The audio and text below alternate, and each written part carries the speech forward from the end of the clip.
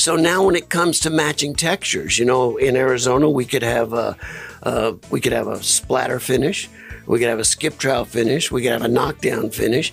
How are we going to instruct that homeowner to try and educate themselves to match that? How are we going to do that? Well, there's several ways. Let's say we're looking at an orange peel texture, and it looks like it is a little finer orange peel. Well, that's because what happened is there's a lot of PSI, you know, which is pressure, that when they're shooting it, and it's got a lot of pressure, so it won't, it'll look a lot finer.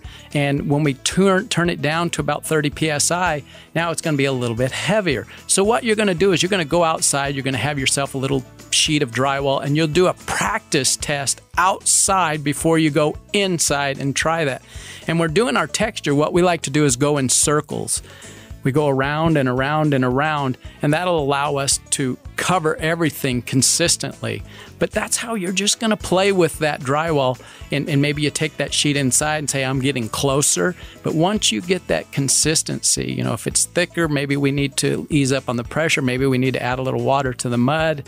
You know, you're just going to play with that and figure it out. I try and encourage people all the time. Don't be scared of it. It's mud. It's joint compound. If you're not happy with it, wipe it off. Wipe it off. And try again.